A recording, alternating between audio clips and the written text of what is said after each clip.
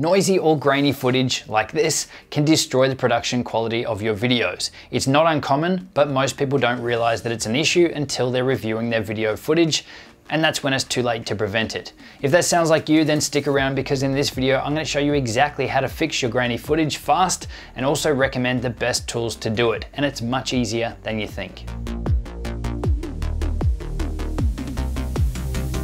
Hey, it's Justin Brown here from Primal Video, where we help entrepreneurs and business owners amplify their business and brand with video. If you're new here, then make sure you click that subscribe button, and all the links to everything we mentioned in this video you can find linked in the description box below. So let's jump into it. Now, noisy or grainy video footage is usually caused by shooting in low light conditions. Those conditions where you need to boost the ISO or the digital exposure up more than you'd like just to get the shot. If you've been shooting in any conditions like this, then you've no doubt encountered this in your own footage. The problem is that it doesn't look great. It can significantly lower the production quality of your videos, but fortunately there are a few professional tools out there that can quickly and easily fix your grainy footage. In the past, we've taken a look at Neat Video and how it can help solve the problem, but Red Giant have now updated their offering and it's now a powerful alternative. So in this video, we're going to take a look at Red Giant Denoiser 3 and Neat Video and run through exactly how to use them to fix your footage. And make sure you stick around to the end, because I'll also provide my recommendations to help you decide which one is the best offering for you. So in general terms, these plugins are pretty similar. They'll both remove the noise or the grain from your video files, but how they actually do it and the level of control that you have over the settings and even advanced settings are totally different with the two of them. But in a nutshell, what they're going to do is analyze your video footage, look at the grain or the noise that's present in it, and try to remove that. And in some cases, it could be blending or smoothing, or just using some magic wizardry to remove it. Now, before we jump into a step-by-step run through on how to actually use these plugins, let's take a quick look at what you need to run them. So Neat Video is available for programs like Adobe After Effects, Adobe Premiere, Final Cut Pro, Vegas, Magix, and a heap of other ones as well, but it's also available as an OFX or AVX plugin for other applications like Nuke, DaVinci Resolve, Hit Film, Media Composer, and the list goes on. So you can see that Neat Video is available for probably most of the major video editing applications out there.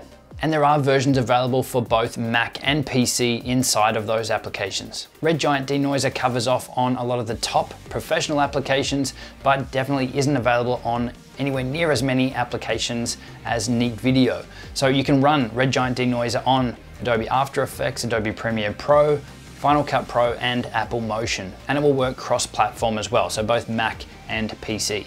So as long as you're running one of those applications, then you'll be able to utilize these plugins. And it's also important to note that both of these plugins will support multi-CPU or multi-core and GPU rendering. So if you've got a powerful computer, then this is going to help you speed up the noise reduction process. And really, this is something that is going to put your computer system under quite a bit of load. So the more powerful your system is, the faster this process is going to be. So when you're applying a filter or a plugin like this to your footage, I would highly recommend that you're doing it at the end of your editing so that it doesn't slow down the rest of your editing process, and really only apply it to the clips that definitely need it. If there's clips there that you're happy with, then make sure that it's not applied on it, or you'll be chewing up a heap of extra time on your render or export. Okay, so let's jump in and see how these two plugins work. Okay, so we're here in Adobe Premiere Pro on PC. We've got two 4K clips in our timeline. The first one here has a lot of noise and grain around the sky, the building, the grass. And the second clip here, so this is our worst case example here, and I think we have a bit of fun with this just to see how well these plugins actually work at removing the grain from this. Now, this was obviously shot on a cheap camera. I think it was actually shot on a smartphone, Samsung Galaxy S8. So the noise here at nighttime is pretty bad, but it'll be interesting to see how it goes between these two 4K clips. Now, we do have another timeline over here as well, which is a 1080p timeline with yet another clip, and we would try to remove some of this noise and grain that is up in the top here in the sky and also down in the water. So I'll stop that now. We'll come back to our 4K timeline. Let's do that one first, and we'll apply the Neat Video plugin to this first clip. So we'll drag it on. You can see once we've dragged it on, the timeline's gone red. We'll come over here to our effect controls and hit prepare. And because we haven't used it before on this clip, we'll hit build. We don't have a profile ready. So click on that. And this is the Neat Video interface. So what I suggest you do if you haven't run this before is to come up and check your settings. So go to Tools, go to Preferences and Performance. Now here is where you can make sure that you are using the maximum performance from your computer. As I said, this is going to put your system under a lot of load, so you want to give it access to using whatever you can throw at it. So in our case here, we're on a 6-core computer, so 6 physical cores and 6 virtual cores, giving us 12 cores. So you get to manually choose in here if you'd like, and you should definitely enable your video card here if you have the option, because that will speed it up considerably. Now, without scaring people with all these settings, you can just hit Optimize Settings and come down to the bottom and hit Start, and that will go through and test your computer and set the optimal recommended settings for your system. So I'll stop that now, cancel out of that. Just wanted to point that out, because if you don't do that, then it's likely that you'll just be on CPU only instead of enabling your video card, and you might only be using a small percentage of your CPU, so these renders could take a really long time. So the first thing once you've got that sorted is to come up here and press Auto Profile. That will go through and analyze your video and try to find an area of your video that it thinks is noisy that it can repair from as a sample size. This is taking a sample of our footage. Now, in most cases, the auto profile that it's just created will be more than enough to get the best results, and you can just hit apply and that will be good to go. But in this specific case, there actually wasn't a lot of grain on that footpath. It was more so the grass, it was more so some of the trees and things up in this area around the light and the sky. So what I would recommend here is to move this either up to the sky, but it might be too dark. Yep, so it's too consistent, it's not finding any noise up there. Or move it down into the grass area. So that's what I would be doing here. Resize this down a little bit. So you can see when we move that down there and resize it, we've got a noise level of 5.7. So if we want to preview what that might look like now, we can come over here to Noise Filter Settings. That will go through and apply, and you can see straight away, again, I'm hoping the recording is showing this, that it has taken out a heap of the noise from around the light and from around the trees as well, and obviously in the grass. Now, if you want more advanced controls, there are heaps of settings in here. The first one I would say to play with though, if it's not quite there, if it's made an improvement but you want to go further, would be to increase the radius here. So if we increase this from 2 to 3, it's removed a little bit more. So it will really come down to the footage that you've got and how much noise or grain there is. And there's a heap of other options in here. Under spatial, you can actually change the luminance, the noise level.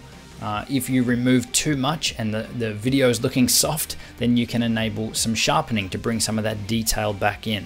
So there is a heap of settings in here. We're not going to get bogged down with all of that, but let's just hit apply.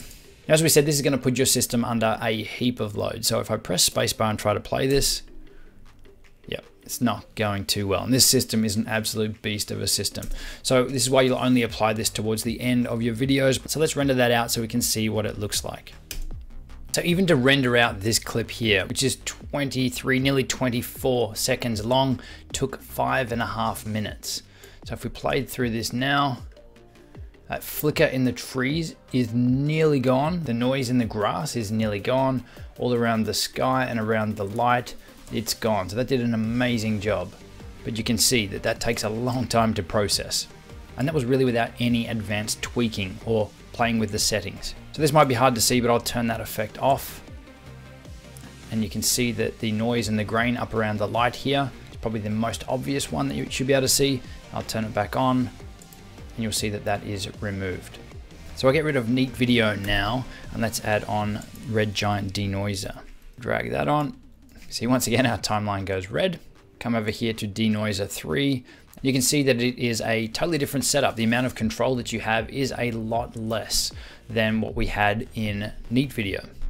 So straight out with the effect applied, we are still seeing quite a bit of noise and grain around the light here. So we can get in and tweak some of these settings. So the primary one here is the reduced noise. The higher you increase this value to, the more noise reduction that happens. So if we let go there now, it has reduced quite a bit from around the light, but there's still a little bit visible around there. So we'll go up a bit more. And we'll probably increase the smooth colors as well. Okay, so that's really taken out quite a bit of the noise there now. Let's render that out and compare that through. You'll also see as well that the render times here is much, much faster. So from around 5.5 minutes before, we're looking at a estimated time around 1.5 minutes. So that render was much faster. It was actually under the 2-minute mark. So heaps faster than the Neat Video plugin. As we scrub through this now, I can see that the individual frame looks pretty good, but when you're looking at it as an actual video and you're playing back or scrubbing through the footage, you can still see quite a bit of noise up in, especially around the trees and around the light here and on the grass. It actually doesn't look like it's done quite a lot, yet the individual frames look like they're being cleaned up quite a bit. So that's on now. Let's turn it off to take a look. So you can see on the individual frame, there's a heap more noise around that light. Turn it on and it smoothed it up and removed a lot of it. But when we play back, it all comes back and it's a rendered out clip. So that's really interesting. So now let's jump across to our really crazy clip here. I might just cut a section out of it because it's going to take a long time to render all of this out. Let's just pick from here and have a bit of movement in there, see how it goes with that, and finish it here. And we'll start out by applying the Neat Video plugin. All right, so that's done. So let's take a look at how that actually did. Let's play that back. So that has removed a huge amount of that noise, especially from up and around this area. Let's just turn it off to have a look at before and after. So this was before. Come back and play it again now. This is after. It's done a fantastic job. This footage could probably be almost usable now. All right, so let's disable that there and let's apply the red Giant Denoiser. Drag that on there. Again, this is an absolute worst case scenario for your footage. Okay, so here is the rendered version. Let's play that through. And there is still a heap of noise or grain in this footage. And let's turn it off and play it again. And back on. Yeah, it's definitely removed some, but it's not removing anywhere near as much as the Neat Video. So this is the original footage here. Let's turn on Denoiser 3 so you can see it. So it's smoothed out a lot of this, but there's still quite a bit of grain there. Turn that back off. So this is without any noise reduction. And here is the Neat Video. So it's smoothed it out so much more. But what Neat Video is actually doing is making the video look good, not just the individual frame. So if we play this, the actual video is almost usable. Whereas we turn that off, go back to the red Giant Denoiser. The individual frames don't look so bad, but when you're playing them as a video, then you've still got a heap of noise and grain in there. So let's take a look at our third example, the 1080p project, which is a much brighter clip. So we'll see how these two plugins go on this one. But what I'll do is just shorten this clip down to make it 10 seconds. Okay, so I've applied both of these effects individually to this clip in the timeline. So this is with no filters applied. So you can see there's a heap of grain and noise in the water down here and up in the sky as well. So we'll turn on now the Neat Video plugin. Just enable that, play that through, and you can see that it is much better. There's still a little bit going on around the grandstands down here, and the water is much better. The sky is almost perfect. So let's turn that one off. So we'll come across here and do a quick before and after. So this is with it on, and this is with it off. Now I think this is going to be really hard to see on the actual recording, so I'm turning this on and off. So that's with it on, and that's with it off. So with it off, you can definitely see a lot more noise and grain. So the Neat Video plugin's done a great job here. So we'll keep that one off and we'll turn on the Denoiser plugin. And once again, this has done a great job on this individual frame here. This looks really good. The sky looks good. The water looks good. Let's go back and play it. And it's actually done a fairly reasonable job this time. I'd say this is almost identical now to the Neat Video plugin for this test. The water's looking pretty good. The sky is looking great. So with a shot with a lot more light in it, both of them are fairly comparable. Okay, so now you've seen the two plugins side by side and how they work. and the level of control that you get over each of the plugins. So it was really interesting to see the difference between the two, especially on an individual frame versus playing back the footage, and how the red Giant Denoiser plugin looked amazing on a static frame, but once you actually played back the video files, they still had a lot of noise and grain in them, whereas the Neat Video plugin was actually processing the video much better. And it was actually giving really great results, especially from that incredibly noisy or grainy file. I really wasn't expecting much from that, but it actually recovered it so much so that you could probably use that video in your edits. So now that you've seen the examples and how they work, let's take a look at the pricing. So you can pick up the Neat Video plugin starting at $74.90 for the HD or 1080p version. This is also the non-commercial version. So if you're going to be using it for business, or if you're going to be using higher resolution video footage, 4K, 6K or bigger, then you'll need to go for the higher license, which is just under the $100 mark. So this gives you both unlimited frame size and for commercial use as well. So at that price point, what you're actually buying is the plugin license for one system, one piece of video editing software, and one operating system. So if you're using Adobe Premiere Pro on Mac and you've also got it installed on PC, then you will need to buy this license twice, one for the Mac, one for the PC. Or if you then want to use it on Final Cut as well, it is a separate purchase for the Final Cut license as well as the Premiere one. Red Giant Denoiser 3 sells for $199, or there's also an academic version for $99. So it's obviously a little bit more expensive, but what you will get for this is the cross-platform, cross-program usability with the license, meaning that you can have Denoiser 3 installed and running on Adobe After Effects, Adobe Premiere, and even potentially Final Cut as well on the same system with the one license fee. And that license will also work on both Mac and PC. So while it definitely is more expensive, if you are going to be using it across multiple applications, then that might help sway your decision there as well. So to summarize this up, in all our testing, the Neat Video plugin, it definitely took longer to render the effect out, but it did a much better job, especially on the worst case examples of noisy or grainy footage, at repairing the footage and making it usable. On all the video footage that we tested where there was some noise or grain in there, but it really wasn't that bad, then both of them were actually on par at removing and fixing that grain, with obviously Red Giant Denoiser a little bit faster. But I think the other really big feature that you get with Neat Video that's worth mentioning is that those profiles that you create for your noisy footage, you can save them. So if you've got a heap of noisy footage, you can save that profile and apply it to all of your footage ongoing. Maybe you've got an issue with a camera that's always giving you noise or grain in your video files. You can save that as a preset and then apply it later without needing to go through and analyze the footage and set all of that up again. So that is actually a really powerful feature if you're going to be doing a lot of noise reduction or video recovery, really. So overall, I would recommend Neat Video to anyone that has really bad footage that they need to recover and remove the noise or grain from. Hands down, it's going to be the best solution there. But also to someone that probably isn't going to be jumping and moving between different editing applications. So you don't need to go and buy a separate license for each system. If you're only using one, then it's going to make that decision much easier for you.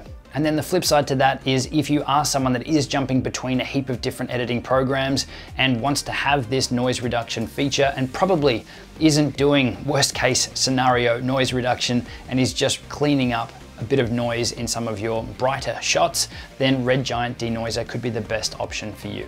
Now, if you're looking to get the most out of your camera, whether you're using a DSLR, a video camera, or a smartphone, then getting a solid understanding of the settings is the best way to do it. Check out the video linked on screen now, where we cover off the best settings for DSLRs for video, but the settings will also apply through to your smartphone or your video cameras as well. And I'll see you soon.